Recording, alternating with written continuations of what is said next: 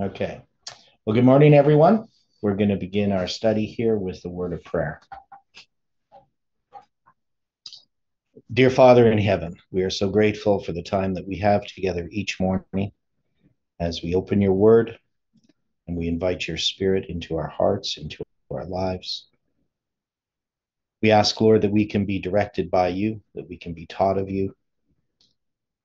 And we are thankful, Lord, for the opportunities that you give us in reaching others, in the people that we meet, that you have prepared their hearts.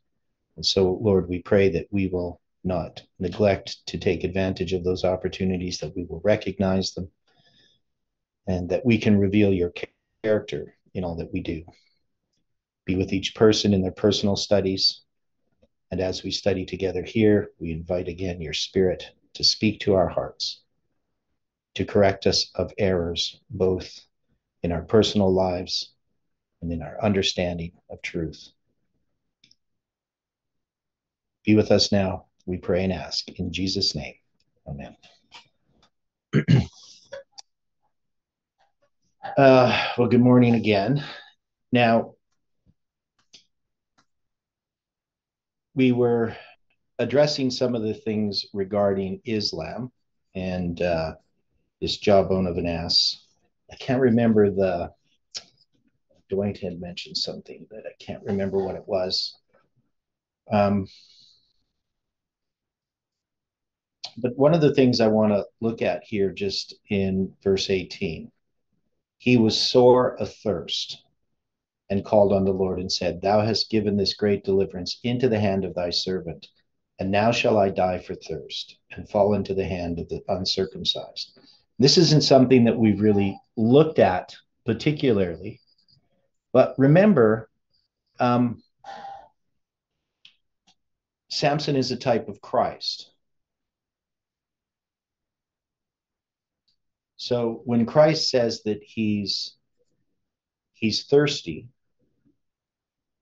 how do we understand this in relationship to Judges 15?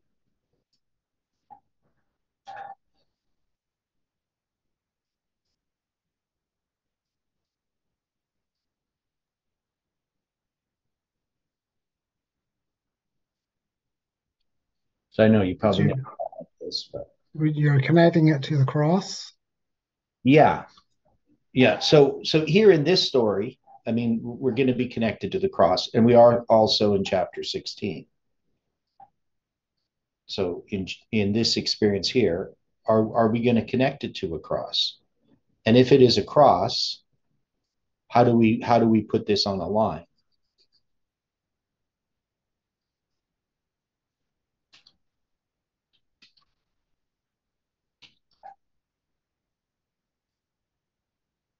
Because this is one of the details that people use to show that Samson is a type of Christ, this thirst. We could also connect it to the woman at the well in Samaria.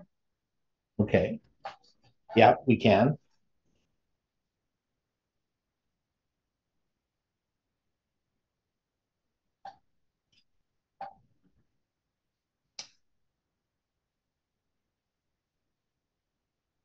Right. And in John 19:28, after this, Jesus, knowing that all things were now accomplished, that the scripture might be fulfilled, saith, I thirst.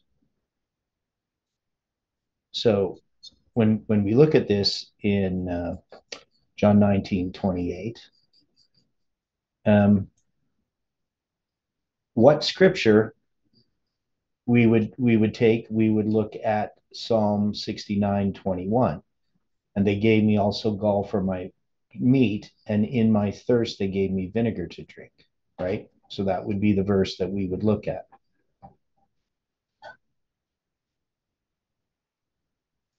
Can we also connect this to the story of Samson? I mean, obviously here they're going to offer him vinegar, right? Which is an alcoholic uh, concoction. At least it was. So when we think of vinegar, what do we think of when we think of vinegar?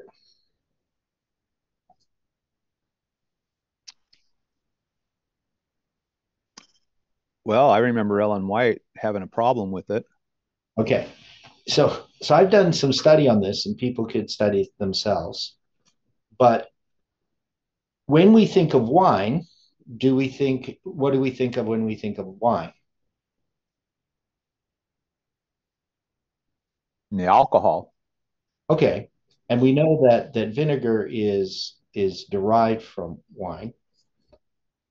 But in this idea of vinegar, this wouldn't be what we would call vinegar today. So this would basically just be spoiled wine that's starting to turn into vinegar. Right? So with the Jews, they had a word for different for grape juice, what we would call grape juice. That word was invented by Welch's in the 1800s. So that word never used to exist. You would just have wine, right?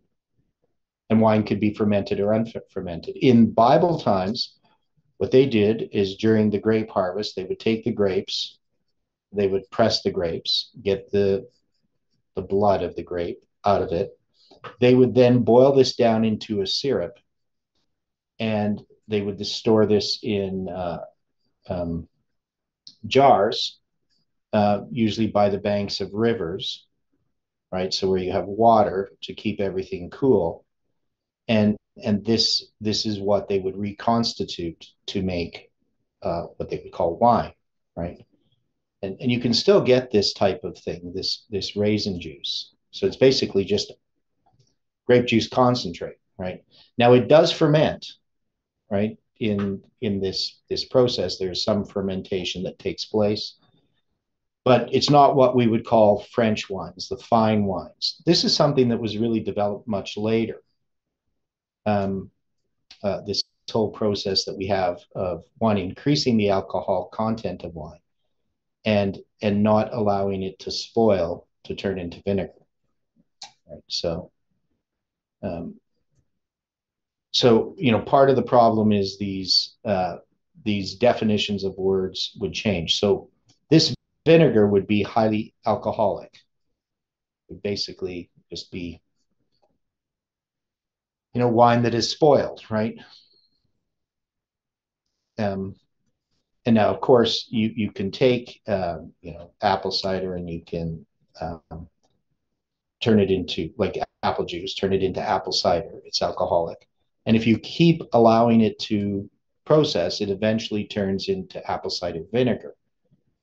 And the idea is that you're going to do this till all of the alcohol is consumed, or almost all of the alcohol is consumed. So when you get like what we call white vinegar, that's just not using something like apple cider. So there is a little bit of alcohol in all vinegars. Some have more, or some have less.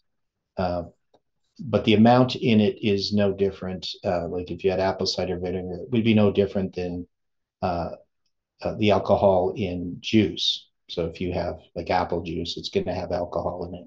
Even eating any fruit, all fruit has alcohol in it, just in trace amounts. And that's what you would have in vinegar. So in Ellen White's day, when she talked about vinegar, vinegar was something that you made at home, and it was normally made from apple cider.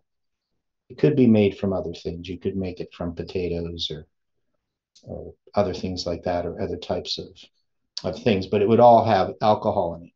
So when she was talking about vinegar, it was actually something that had alcohol. So it'd be much more similar to what Jesus was offered, though his would have probably had more alcohol, the vinegar that was offered to him. So anyway, the point here is that this is going to be something to stupefy him, right? That is, to relieve his pain, but Christ refused it. Now, why did he refuse it?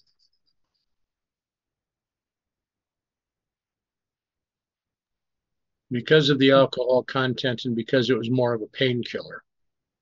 Right. Okay. So it was the painkiller, but does it symbolize anything? Yes. It symbolizes his affiliation with the Nazarites. Okay. So the Nazarites aren't going to have wine, right? Nothing from the vine. Okay. Now, I mean, Christ isn't really truly a Nazarite, right? He's from Nazareth. It's not really. Yeah, I get that, but isn't he symbolic to Samson, and Samson was Nazarite? So Samson is a Nazarite, and he typifies Christ. And so his thirst, yeah. So that's why I'm saying that we can connect this thirst of Samson to this thirst of Christ. And Christ is going to refuse this alcohol to stupefy him, right? So he's going to refuse it. Now it says he received it here. He received the vinegar. But we know that from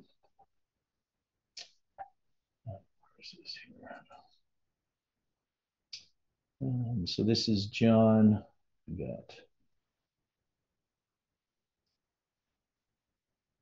I guess I'll go to the next one.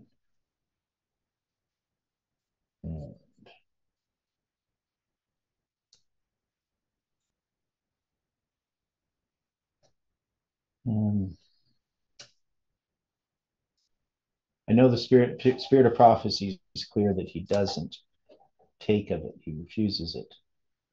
But I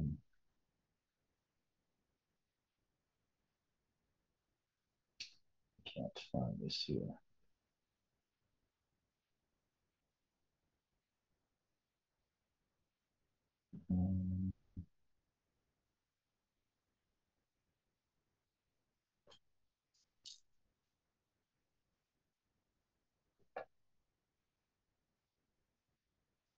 Okay. I'll have to look at that up later, but it might just be in the spirit of prophecy where he refuses the vinegar. So here it says he received the vinegar. It's Matthew 5:6. That's just dealing that blessed are they which do hunger and thirst after righteousness, for they shall be filled. So when we look at Judges 15 here, and we look at this thirst of Samson, I'm saying that this is bringing us to Christ. And then he doesn't want to die for thirst, right? He says, now shall I die for thirst and fall into the hand of the uncircumcised? And then we also have the cross here because I'm taking but God clave an hollow place that was in the jaw, and there came water thereout. And we can also see this with the spear that went into Christ's side, right? Because you had blood and water that came out. Correct?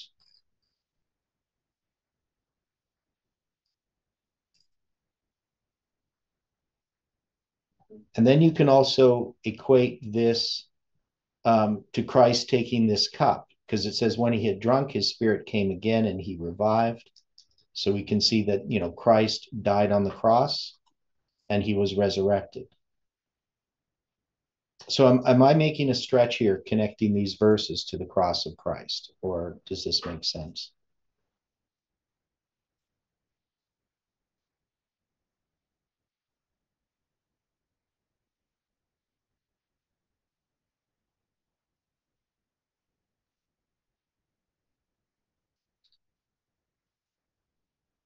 So I'm going to ask another question. In our lines, we have this idea of a cross. Now, people remember Mark Bruce, at least some of you would. And do you remember the issue of why Mark Bruce and Jeff had a problem? Like the theological issue, not the personal issues. Does anybody know what was going on with Mark Bruce, what he was teaching?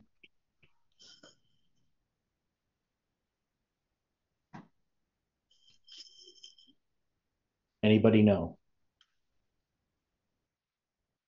Was it to do with midnight?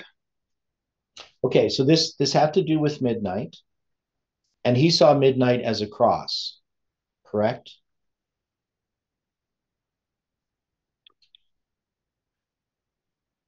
Right.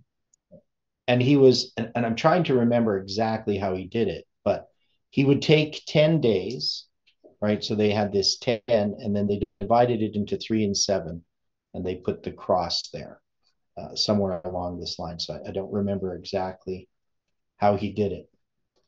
Now, so there was, in my view, I think that there were some things that Mark Bruce was doing that were correct.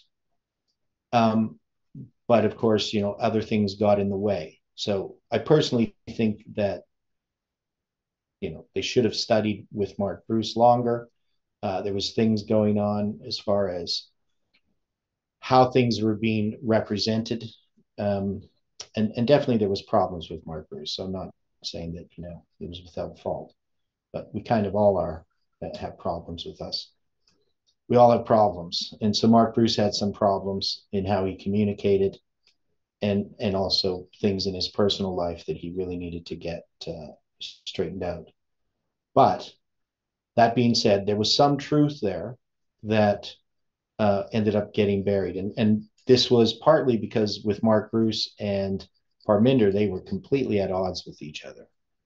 So Parminder ended up winning that battle as far as gaining Jeff's favor, while Mark Bruce was pushed out. So this was, happening in 2016 into 2017. So, God's counsel wasn't being followed on how to study together. People's personal problems ended up becoming the issues rather than studying God's word, from my limited perspective and knowledge of what happened. So that's just my opinion. Whether I don't know all the things that went on, so I can't say much beyond that, except that there was a conflict on how we were looking at the lines, and Mark Bruce had some light on that. So, but those clashed with Parminder's ideas. So Parminder's ideas came into the front. My understanding was that Jeff was saying that Mark Bruce was like a peace and safety message concerning midnight. Yes, but I don't think that Jeff was correct. He was partly correct because Mark Bruce was addressing 9/11. See, this was part of the problem, is we were on different lines. And if we had taken the time to follow God's counsel, I think we would have been able to sort it out. Instead, we had to get involved in all the stuff that we got involved in. So Mark Bruce was saying that that the role of 9/11 was different. That I can't remember exactly how he put it. But I think he was correct, at least in part, in that. But it's because we hadn't had the various lines sorted out, and we were moving along these lines, but we didn't know what line we were in. And that's why I think those problems arose. So there was a difference of view. The same thing happened also with Chawatu.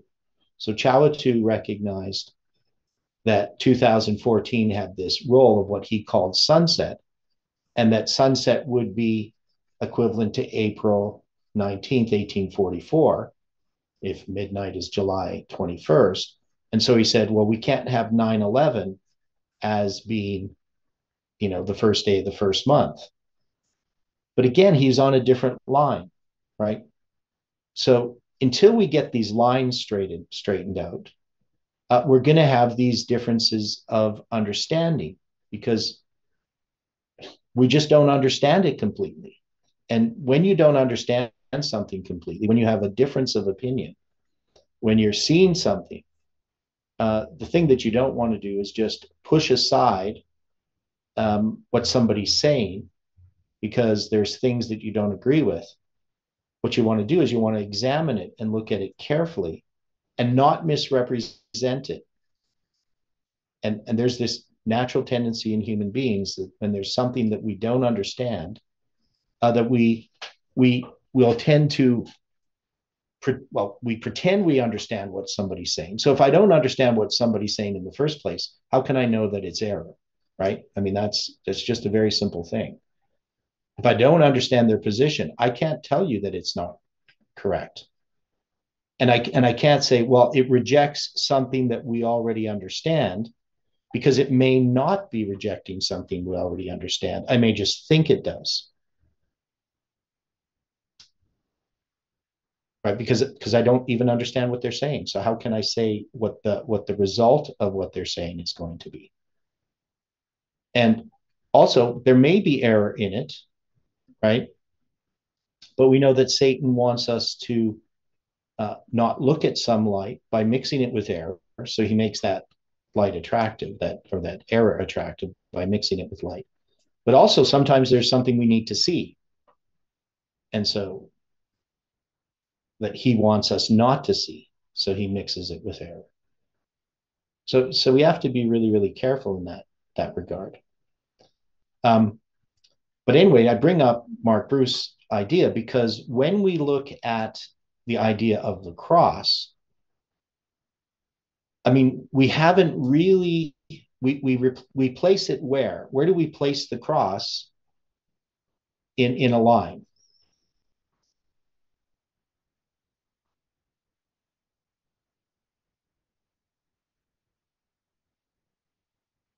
Well, I mean, I don't understand your question. If you look at the chart, it's in the middle. Okay. Well, yeah. I mean, but so my question to you is what exactly do you mean by where do we place Christ on a line, or the cross on a line? The cross on a line, wouldn't it be the center of a chiasm? Oh yeah. Okay. Okay. And that center of a chiasm in Millerite history, where's the center of the chiasm that we generally look at?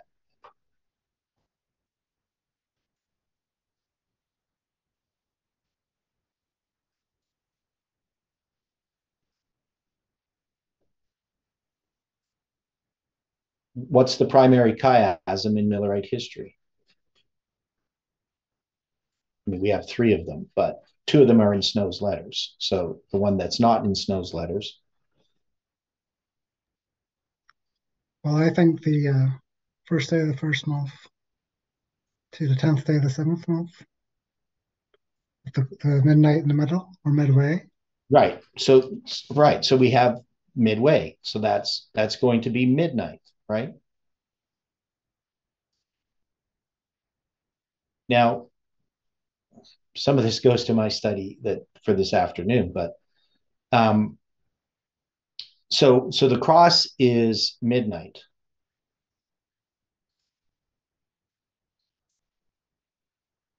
So this was the problem that Mark Bruce was having, is that we didn't have well defined where we're going to place midnight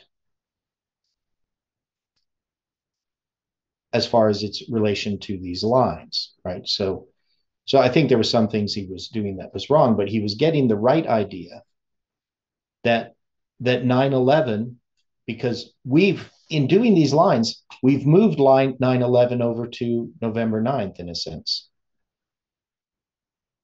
I mean, didn't we with our 777 structure? Doesn't November 9th kind of become 9/11?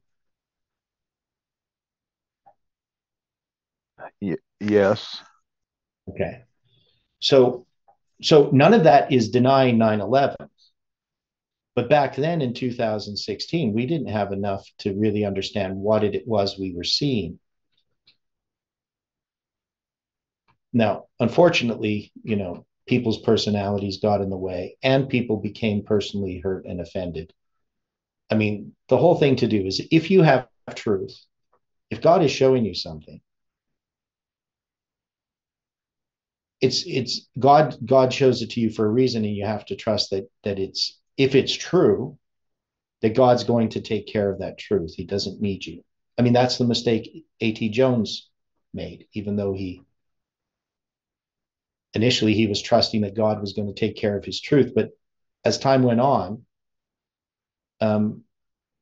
he got impatient and started to take these things personally, right? So if you look at the 1893 General Conference sermons, Jones has it right. But by the time he gets to 1909 and they've taken away his credentials, or you could even say 1905, Jones starts becoming impatient, and the attacks upon his character, the misrepresentations, the twisting of the spirit of prophecy, all these things, and of course Kellogg and what's happening with Kellogg, all those things get Jones caught up in the drama of things, and that detracts him from the message. It hinders the message. So, so if something is true, and we need to allow that it's true and that God's going to take care of it. And so I think those are the mistakes that people like Mark Bruce made. If he really believed something was true, he could have been more patient.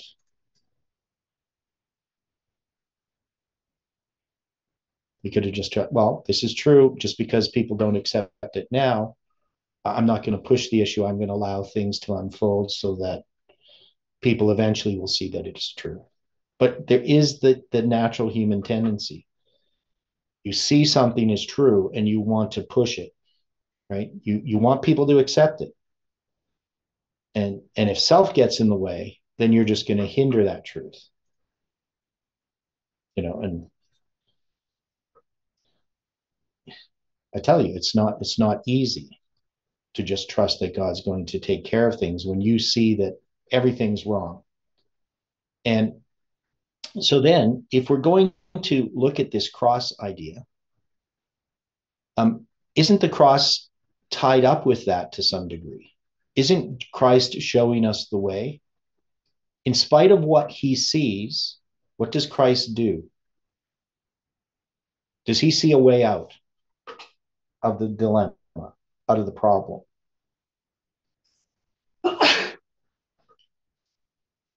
In everything he's feeling. I don't think he does. I mean, he might have thought of it, but I don't know the mind of God. But the only thing that he sees is the cross. That is the only solution to everything. Right?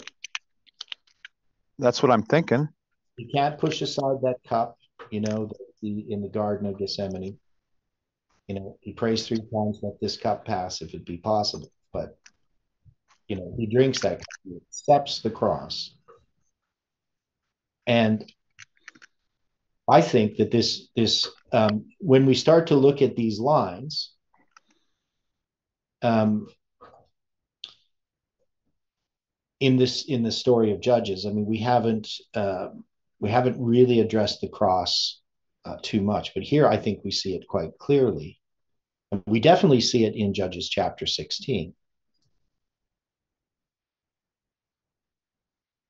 But we've seen it also in the other places. We just didn't call it the cross, but it becomes the center of a chiasm, not necessarily chronologically,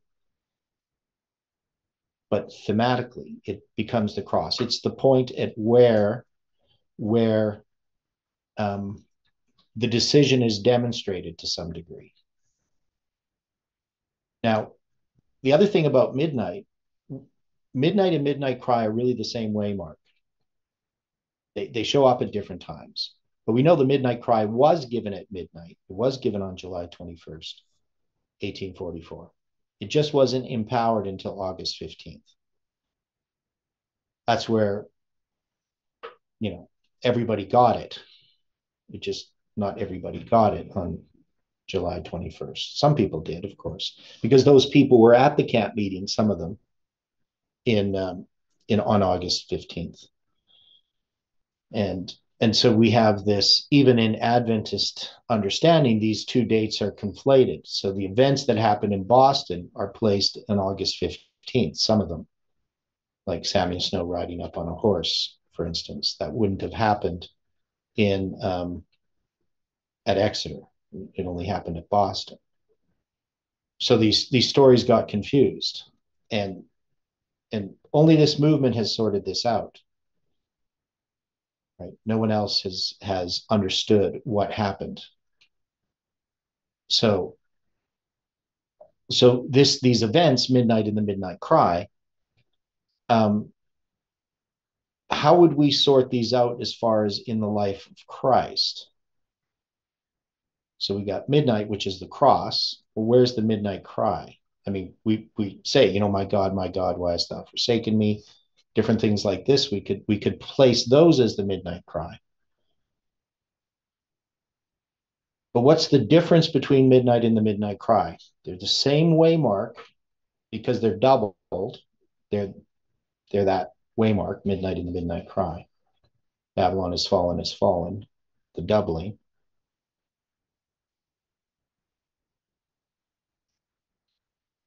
So how do we understand them as the cross? How do we understand these waymarks?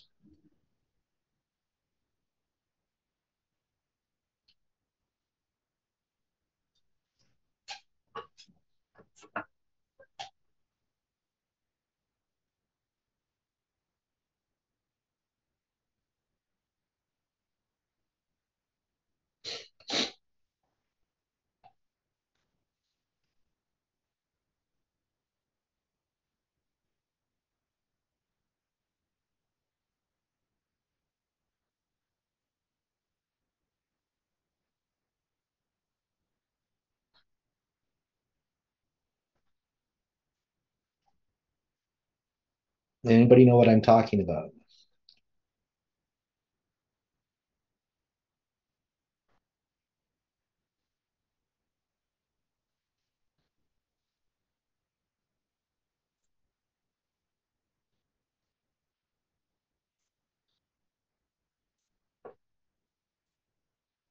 Okay, so let's go here.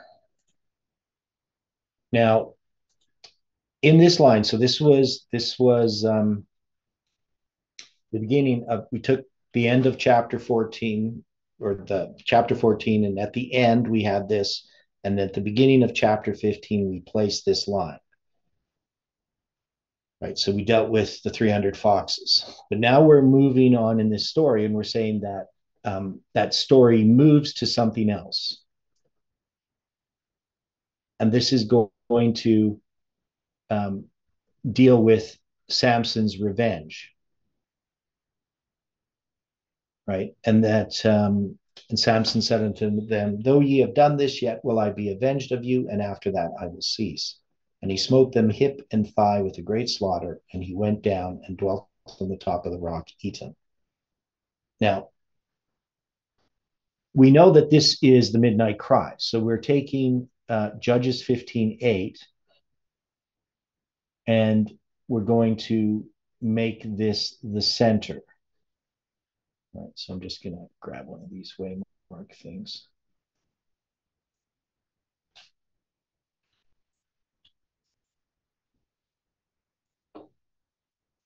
Okay, so if I'm going to put one of these on a line, I'm just going to put it in the center here, and I'm going to change this. So I'm not saying November 9th is the center here of this.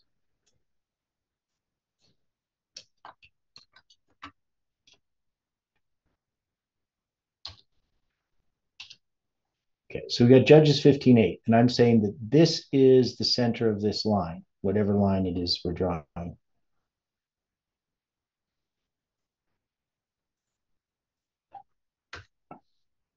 So where do we put this on our line? Judges 15:8.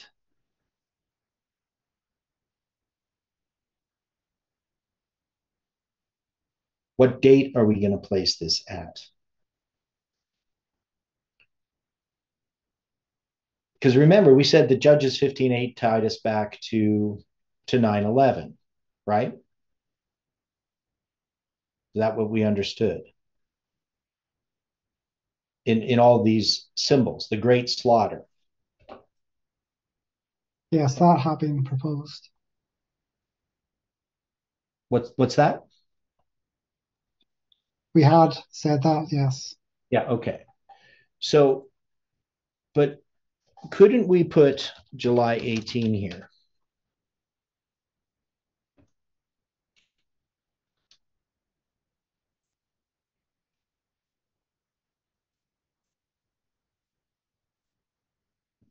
this way.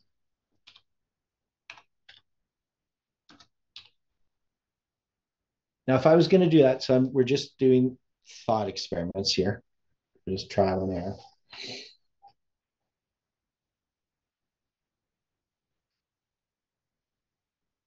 Or could we do this?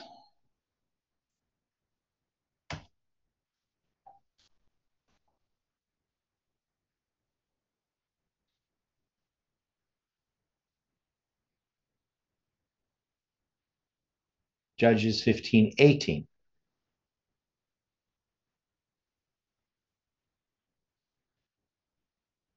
Now, we had this other symbol of the covenant, right? So remember 158 BC? So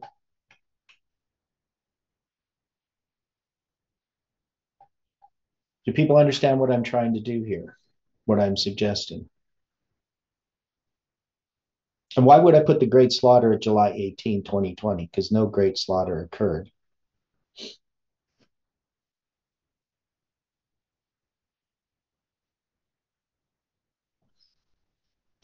Well, a great slaughter was predicted. Right. So great slaughter was predicted. Okay. Now, if we're going to take, so remember with July 18th, of course, we had July 18th was the prediction before midnight. Right. So it's 3 days before midnight from Samuel Snow's letters.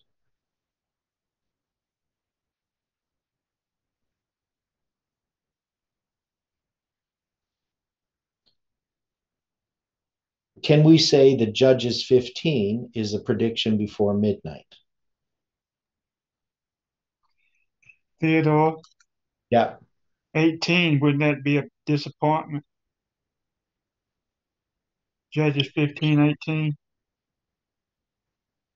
Okay. Can you explain what you mean by that?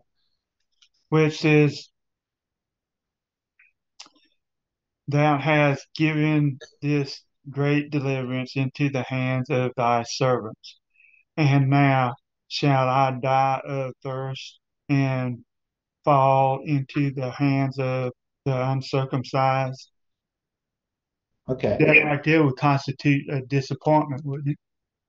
Okay. Yeah. Well, do we have a disappointment at the cross? The disciples was disappointment. Yeah, I was would say disappointment. so. Yeah. Okay.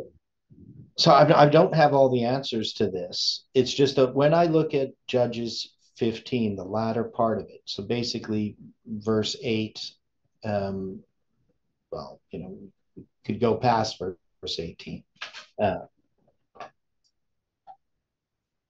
Because we know the Judges 15 is going to have these other verses about the jaw. So we're taking 15, verse 18 to 20. Judges 15, verse 18 to 20, I guess, is that part of it.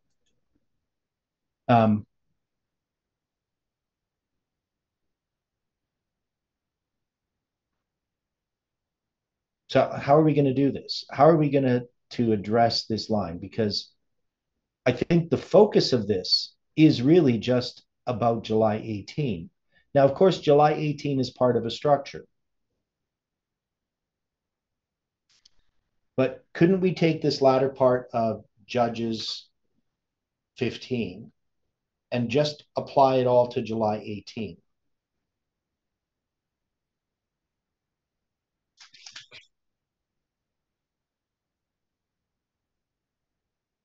But July 18th is the prediction before midnight. Well, do you have a reviving of spirit at July 18? Well, okay, so July 18, 1844, right? It's the article that's published on July 18 is called Confirming the Covenant, right? So it is about the cross. Right. Midnight is going to be 3 days later, right? July 21st, he's going to be at Boston. So he writes this article on, actually on June 29th is when he writes this article it's not going to be published until July 18th. Right? Because he writes an article. Let me think, how's that go? So he writes an article on June 22nd. That's the Pentecost date. And then it's going to be published on June 27th, 5 days later, right? And then he writes another article on June 29th. But they're not going to publish that article till July 18th for some reason. Why it took them that long to publish the letter, I have no idea. But it's not published till July 18th. And based upon the publishment of that July 18 or the letter on July 18, so the June 29th letter is published July 18, he's going to be invited to speak in Boston. And so how long it takes him to get there, it would be quite a journey by horse. So he's going to ride from, I can't remember where he's from, but it's basically, that's why he rides up on a horse to Boston, not to Exeter.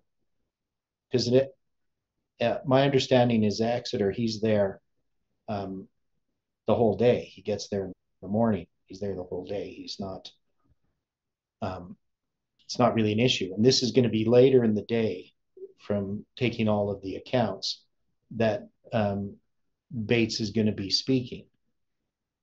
So anyway, we know that there's this 3 days between the publishment of confirming the covenant and him standing at Boston declaring that it's midnight and that he's giving the midnight cry, and that they're midway between their disappointment and the prediction that he has, which is the 10th day of the 7th month. But I'm saying that this is also a cross, because the cross has 3 days involved in it too, as a symbol, right?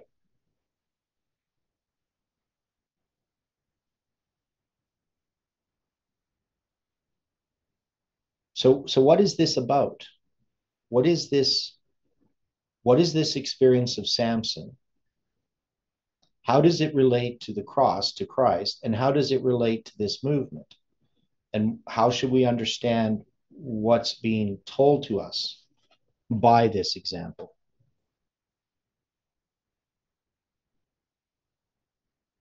Okay, so cross with the Sunday law, thirst for God will be stronger during persecution. I'm not putting it there. I'm putting this story as we're making the application. I'm placing it in our history, not something in the future. Because if I place it as July 18, is July 18 a cross in some line?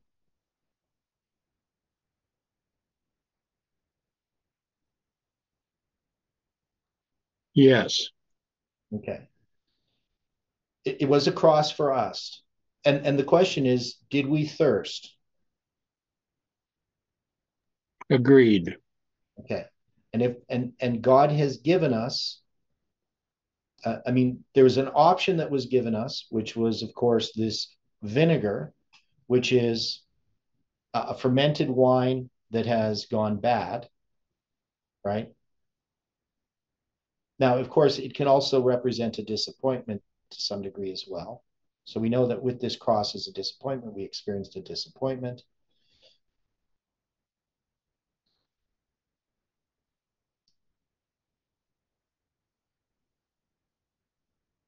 So now we have July 18th. Now, this is the prediction before midnight. Right? July 18th is the prediction before midnight. And prior to July 18th, of course, we have November 9th. So, I mean, can we say that this whole, that this is all about that structure, that 777 structure? Yeah, Worcester, Massachusetts at the time of Midway, right? So he is living in Worcester, and he's actually going to, be leaving Worcester. So he has to get to Boston from Worcester. And I tried to figure out how long that would take. By horse, he would have to be riding on a horse to get from Worcester to Boston. And he'd have to be riding pretty fast. So, he's not going to be, just walking a horse. He's going to be riding. And so that's why I believe he came on the horse there. But the story's confused because Loughborough puts it in July that they're at Exeter. Of course, they're not in Exeter till August. So I think he got it confused. But anyway, you can read the paper on that.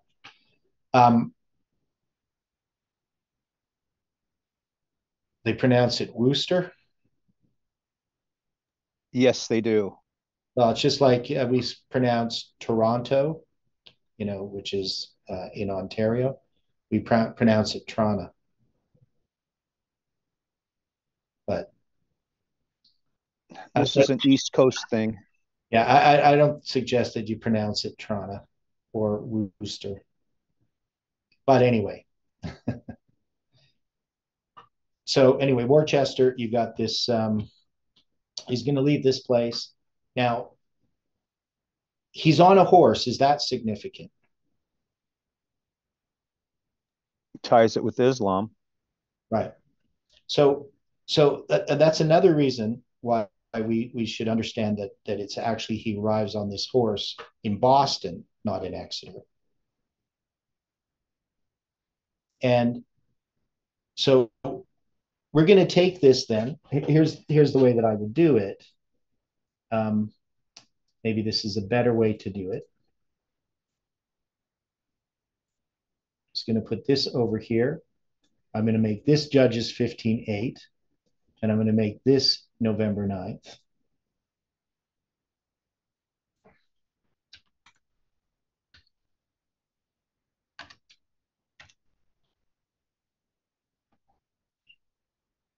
So do it that way. Okay, so we're going to take Judges 15:8, and we're going to take this all as representing this 777 structure. So if we're going to look at the 777 structure, just those 777 days,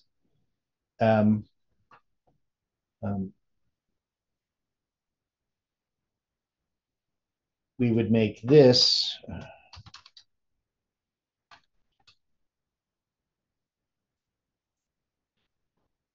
can we make this represent the 3 days? And this is going to be, we'll just put this as 15:20.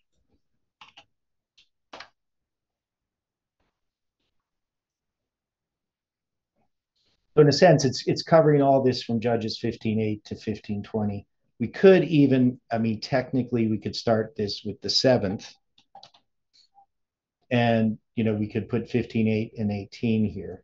So maybe we'll do it this way.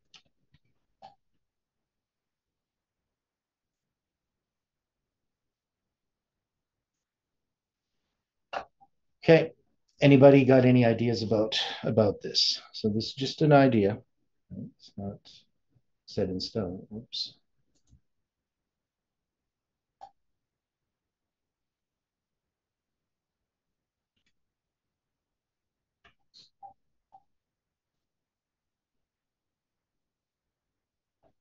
So what are we doing here?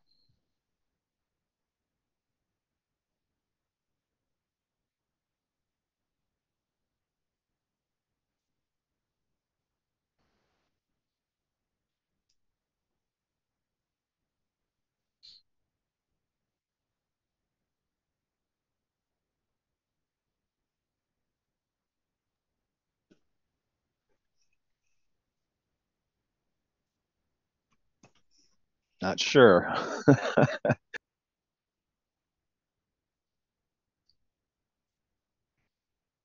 Okay, how about this?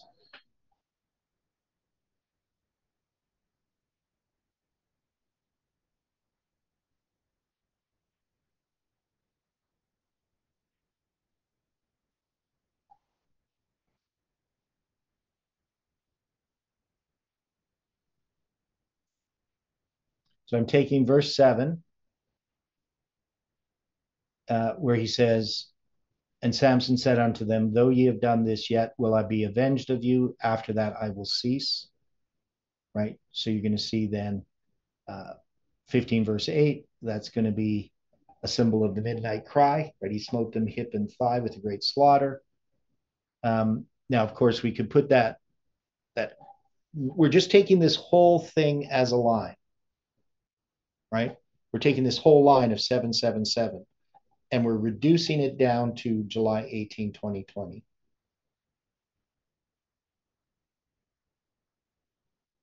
And can we see the 7/18/20, July 18/20 there with these verses? Just of how I've written them.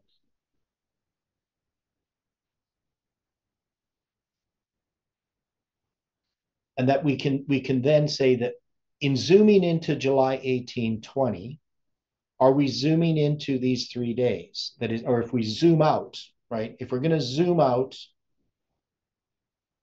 right, isn't July 18/20 the symbol of really what 777 is about? Yeah, I thought that's what we determined. Yeah, okay. It's not, physically the center, but it is physically the center if we put March 27th, 2021 in there. It's physically the center between those 2 dates, right? Because that's that 3/27 date.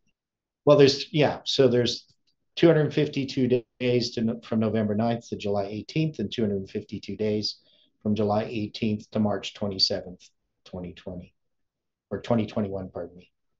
And then we know that the March 27th, 2021 is tied to March 27th, 2019, with March 27th, 2020 in the center.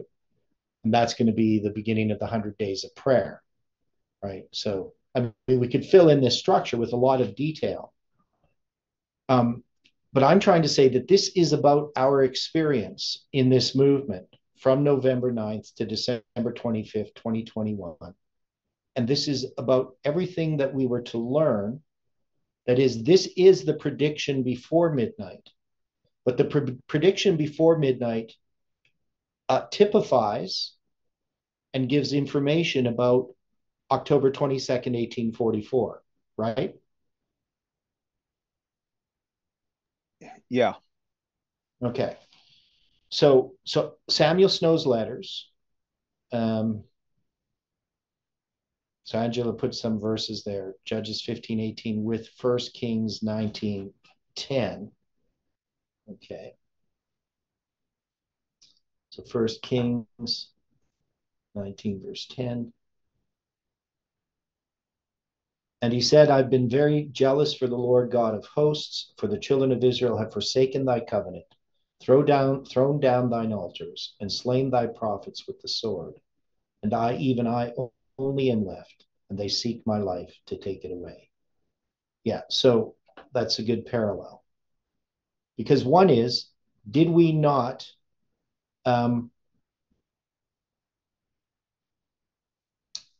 take the story of Elijah and tie it to this history, to our history? Now, of course, this isn't Mount Carmel in Judges 19:10, but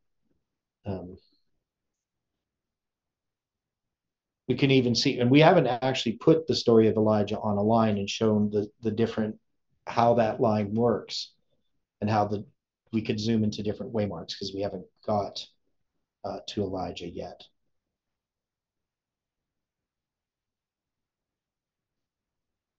So when I say that Judges 15, verse 7 to 20 is a repeat and enlarge of the story of Samson, in some ways it's just a focus. It's a focus upon the experience of what's being typified there.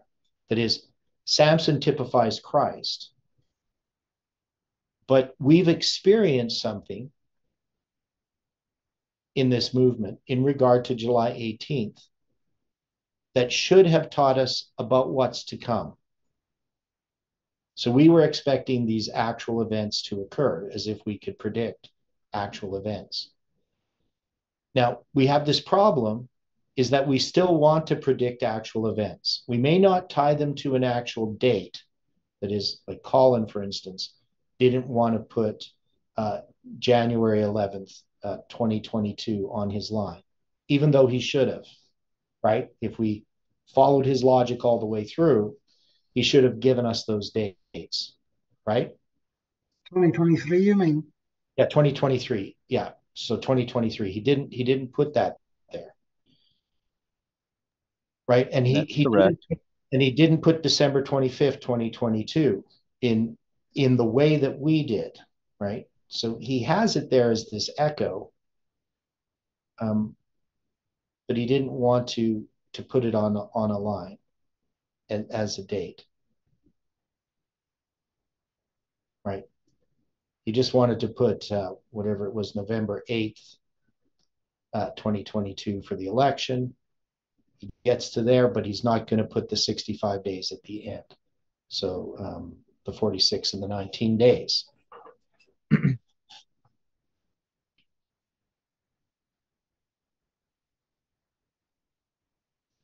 Okay, so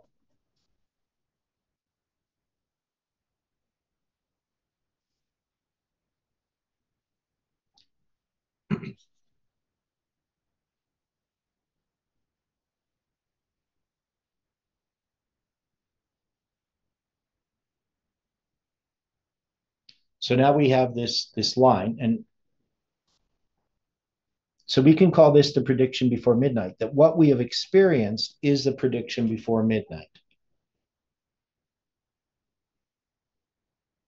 So the next thing that we have in our line, as far as we understand it, is midnight is coming.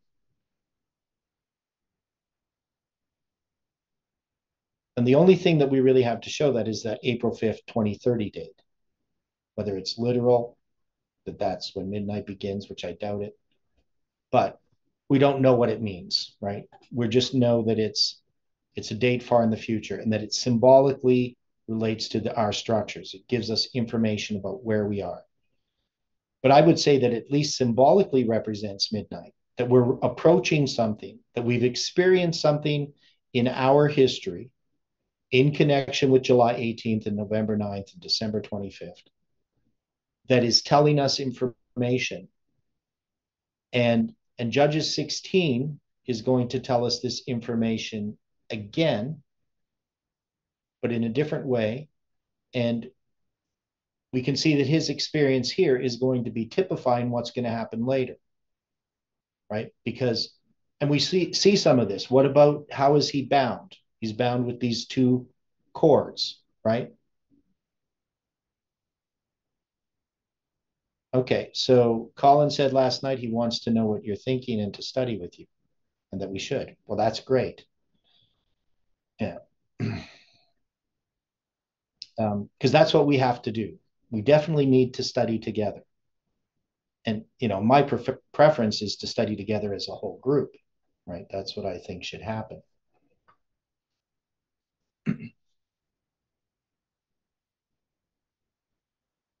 Yeah, he said that too, but he said, I wish I knew what Theodore's thinking. I wish he got to know what he's thinking, and we should all be studying these lines together. Yeah, well, good. Because that's what we need to do. I mean, so when was that? I kind of left a little early. I left about last night. Yeah. Was that during his 6 o'clock study? It was when it was closed. I'm pretty sure it was probably around 8 o'clock last night. I'm just guessing. Okay, because normally he has a study at 6. About yeah, I was at the study at 6. I was there from 6 to about 7:30. 8 or something like that. I can't remember exactly when I left, but it was after 7:30. But I didn't stay till the end because I had some things to do.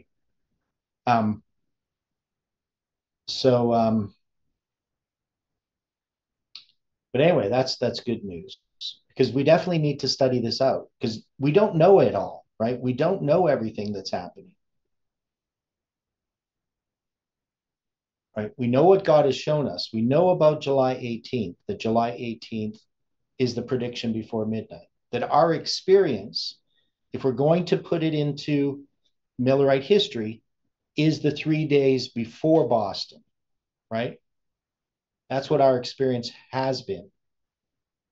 And now we're coming to Boston, that is, we're coming to midnight, but we're not there yet. So how would we apply the 3 days though? Well, we applied it in lots of what I'm having trouble with. Well, it's definitely not, we're not applying it as a period of time. Right. We're not saying that, 3 days. It's a symbol. It doesn't have to be time. It's a symbol. Right. So we applied it in the story of Ezra because you have the 3 days, right, leading up to this, if you want to call it in some ways, it's the upper room experience too from the cross, right? How do you relate that? Well, there's 3 days from the cross to the upper room. Oh, right. Okay. Okay. So on the third day, Christ is resurrected, but you also have the upper room where they first come to the upper room. But to get to their experience, they're going to have this period of 50 days, right? I mean, 49 days, but 50 inclusive days until the Holy Spirit is poured out, right? Right. Right. So in the story of Ezra, that's going to be this period of the divorcement, right? So they come there, there's the great rain, right, on the 20th day of the 9th month. We take that as December 25th, 2021. But yet we know that the divorcement follows, and we have this period of time, which is this echo, this anniversary date, the 25th of December in 2022, right, where we're going to then begin this work of this, the line simply presented, or whatever you want to call it, but this invitation that's being made again, right? So we have a repeat. But then we have also the end of Colin's prediction, right? So we're taking that as the first day of the 10th month because December 25th, 2022 is the first day of the 10th month. And then typically, January 11th is going to fulfill that role as well. So the end of Colin's prediction. So the period of the divorcement, we're in that period now. Now, in our lines, chronologically speaking, it brings us to the first day of the first month in 2030. But there's no reason that we have to say, well, it's going to be 2030 that is fulfilled. Because it's just a symbol, or it's at least a symbol, in that we can tie this to Millerite history, we can tie it to 457 BC. So we have all of these symbols. I mean, and it's kind of interesting too, if you count the days from when Ezra leaves Babylon on the first day of the first month in 457 BC, and you count the number of days to April 5th, 2030, it's 13,000 and not 13, yeah. It's 1,301,000 days. So it's 13,000, and then it has 1,000 at the end. If that's right. Yeah. That's the number of days that it is. And what would be the significance of that? I'm sorry, I didn't hear the number. So the number is 1,301,000. So it's 130 and 1,000 if you're going to write it out. 130,1000. So we have 13 and we have 1,000. Right? 13 or 130 and then 1,000. That's from, that's how we tie those dates together. So first day of the first month in 457 BC to the Oh, and actually, that's not 457. Pardon me. I'm actually going all the way back to the first day of the first month in 1533. Pardon me. It's less when you would do the other one. So if we go all the way back to 1533 BC, so that's the first time we have the first day of the first month, right? This shall be to you the beginning of months. You're going to count the month of Abib, the first day of that first month, where he gives them that. That's the first time they count the first month as the first month. And then we're going to go all the way to the first day of the first month in 2030. And it's 13, well, I guess it's 1,301,000.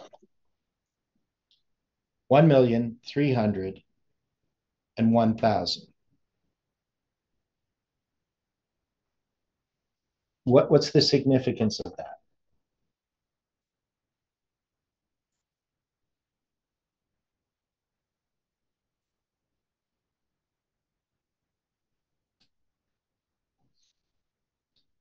As a symbol. So 130 is the prophetic days. 130 prophetic days is 18,720 minutes. 130 is also related to Adam's age when Seth was born. So we have the number of rebellion there. We have the symbol of July 18, 2020. Right? Say this to me again. We have the symbol of July 18, 2020 with the 13, right? Because if we take it as days. Yeah, if we see the 130, yeah. Right. Or even just 13 by itself. I mean, yes. If you take 130, it ends up becoming 18720 minutes. Right. Okay. And then we have 13, the number of rebellion, and that goes back to the 13 times 144,000 gives us also that, right? So if you're going to take 144,000, because that's why there's 1,440 minutes in a day. That's why we get that symbol. But we get 1,872,000 days. And that's from the start of the Mayan calendar to December 21st, 2012, right? And then we get the first 777 days going to my 52nd birthday, which 52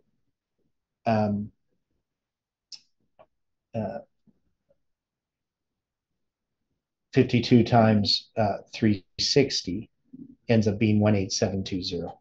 So we get all of these symbols in here of July 18, 2020. We also have the 1,000, right?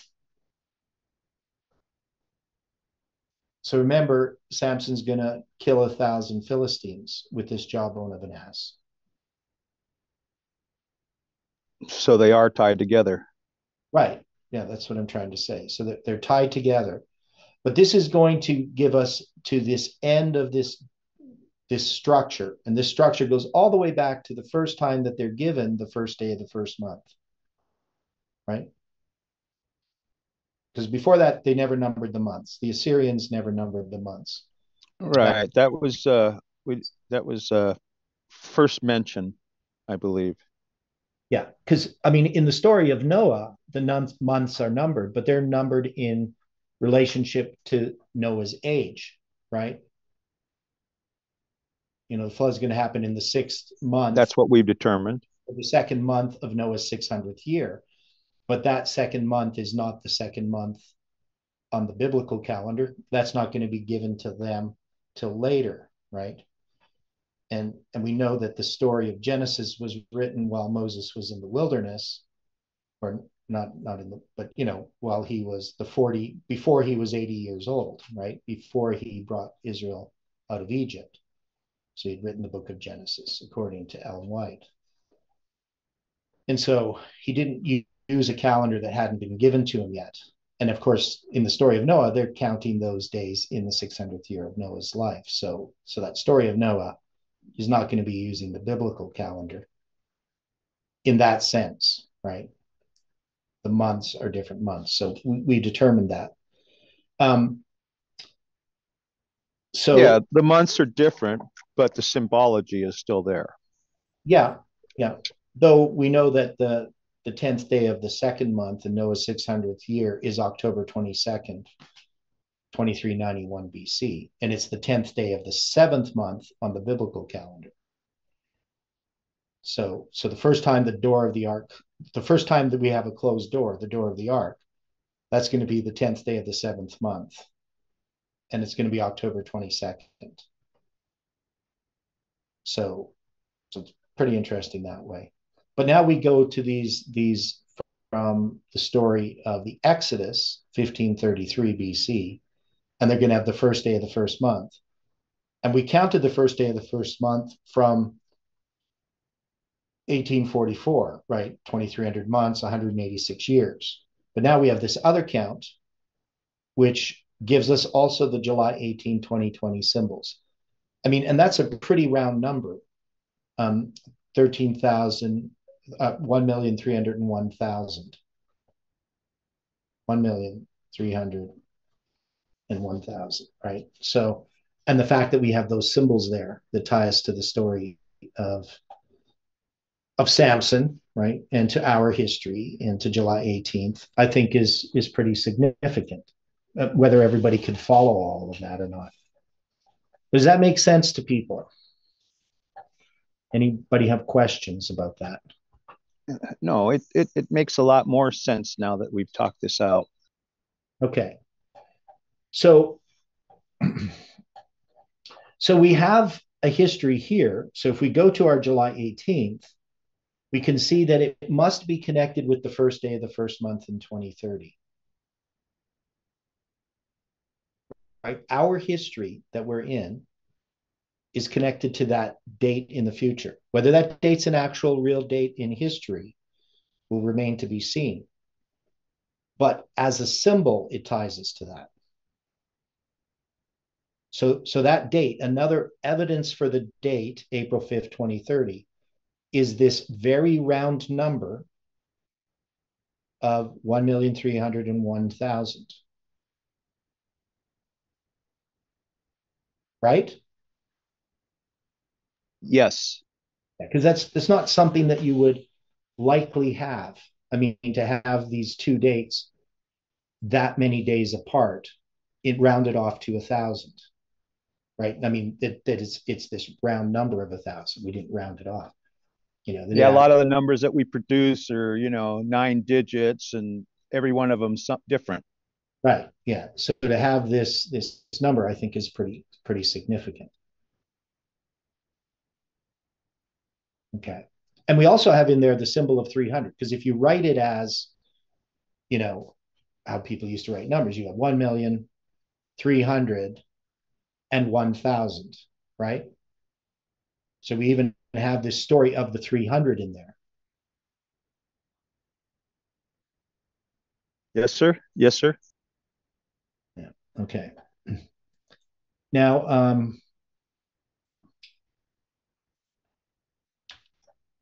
the number itself is a prime number, and it's the 212th prime number.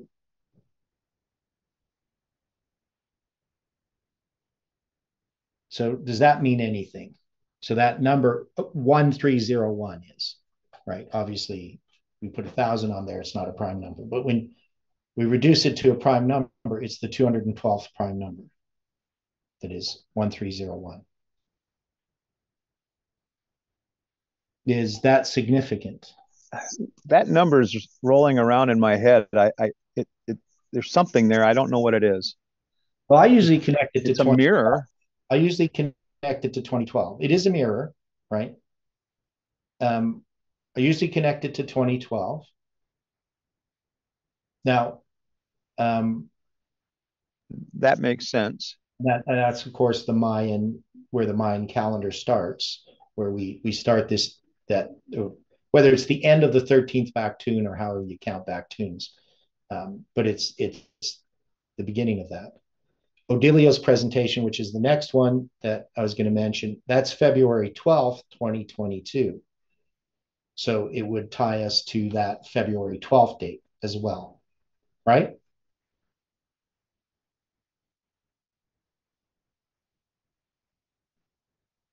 Can you repeat that?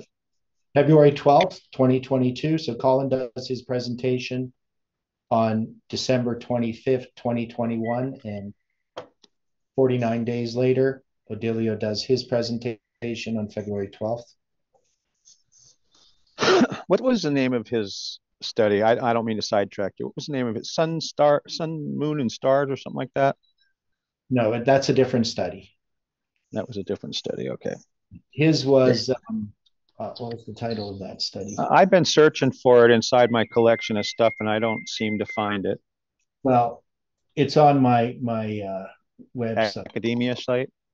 Yeah, because I put the study there itself, the video. COVID-19 pandemic in July 18, 2020 prediction. Okay, thank you. Yeah, I'm sorry to distract you. Sun, Moon, and Stars PDF there, but not the presentation. I had to put that pandemic presentation there because it was removed. So I put it there so people could see it. So that was February 12th, 2022, right? So we can see that number is also going to relate to our line again in that way. So it gives us 2012, but it also gives us 212. So it's all just agreeing with what we already understand.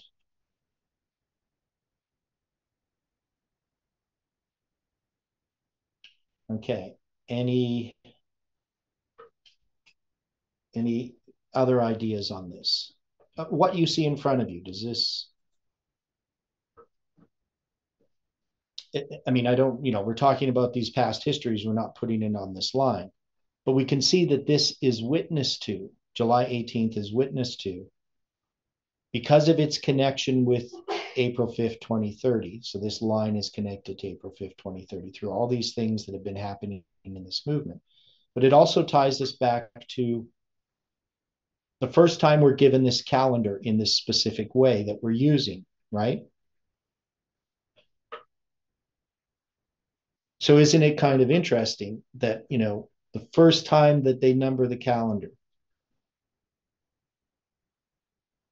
that we have these symbols, and these symbols are derived from numbering of that calendar, right?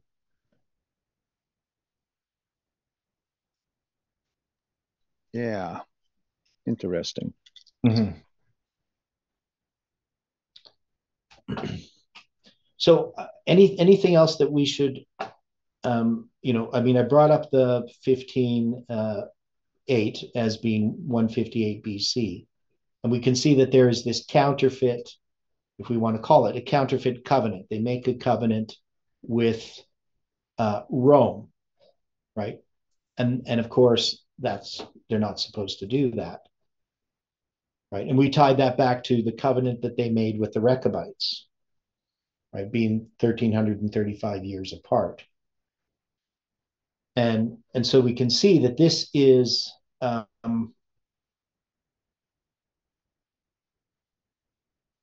this in the story of Samson, on the surface, you have this very unchrist-like figure, but he's typifying Christ, but he's also typifying this message.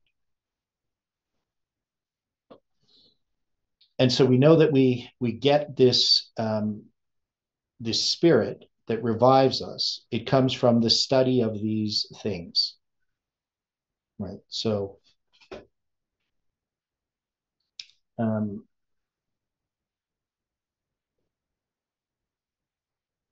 there is this quote that William brought before the study to me, just asked questions about it. But Ellen White says in Review and Herald, April 4th, 1893, the events of the future will be discerned by prophecy and will be understood.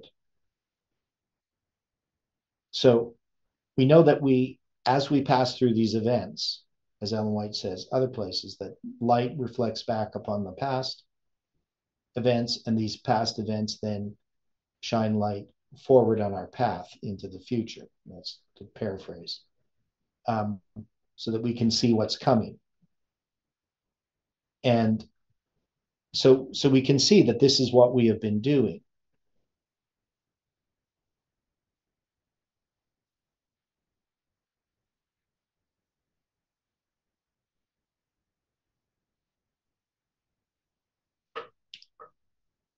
Okay, any more thoughts about something that we should look at here? I mean, we're tying this to the cross. We have this jaw. So we know that Islam is going to have a part to play again. But regarding Judges 15:8, I was thinking of Jeroboam in 1 Kings 12:31 to 32. I guess it's to 33 about the 15th day of the 8th month there and this false covenant and calves. right. So yeah, so we have it's the 15th day of the 8th month that he's offering on the altar in Bethel. So again, we have that symbol of 158. And this is, of course, it's a mixture of church and state. It's November 22nd. In 977 BC.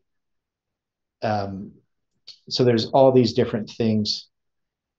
Oh, that's interesting.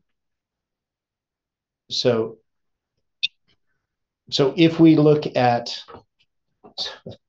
okay, that was kind of interesting. So Aram did something there, and I'll just show you what he did if I understand it correctly. So you're going to take the Mayan date, right? I'm just going to zoom in here a bit. So you're going to take the Mayan date as 13, 0, 0, 10, and 0.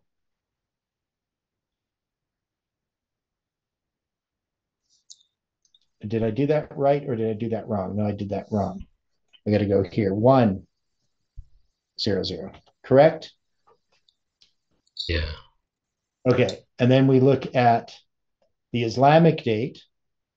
It's going to be the 12th day of the second month.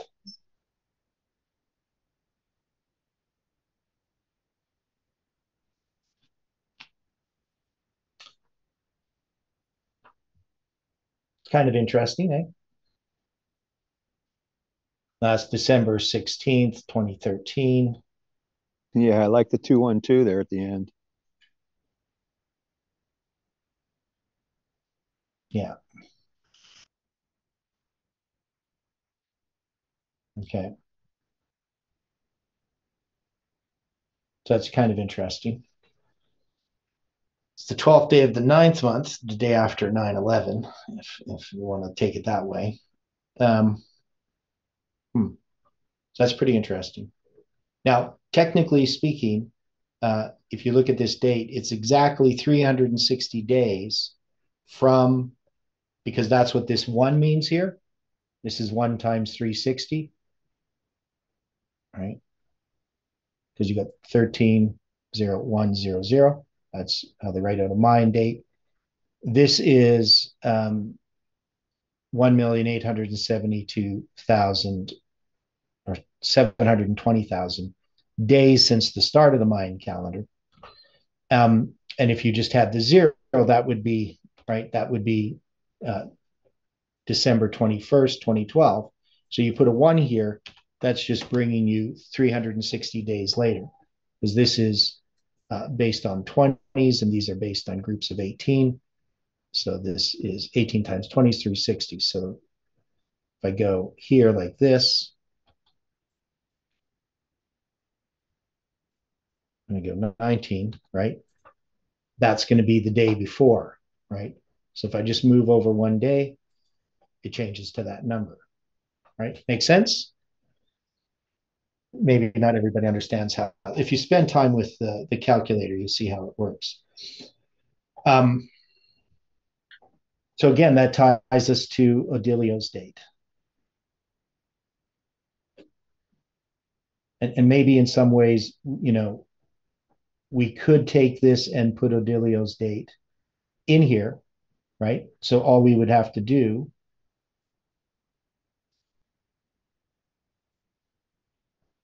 I got to go change here. So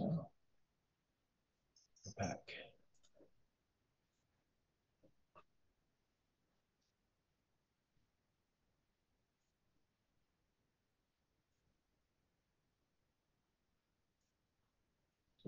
I'll just put this as okay, so we don't put that there. Just put this here. Okay, that makes sense. And then you got the 49 days in there. Okay, so thanks. That was really helpful. Okay, we have to close with prayer. Our time is up. We'll come back to this tomorrow. Dear Father in heaven, we are very grateful for the study today. And we just ask that you can continue to bless each person, be with us in the study this afternoon as we look at the lines simply, and help us to continue to understand, to study your words and to obey them. Forgive us for the time we have wasted. Help us to use our time wisely. We pray and ask in Jesus' name. Amen. Yeah.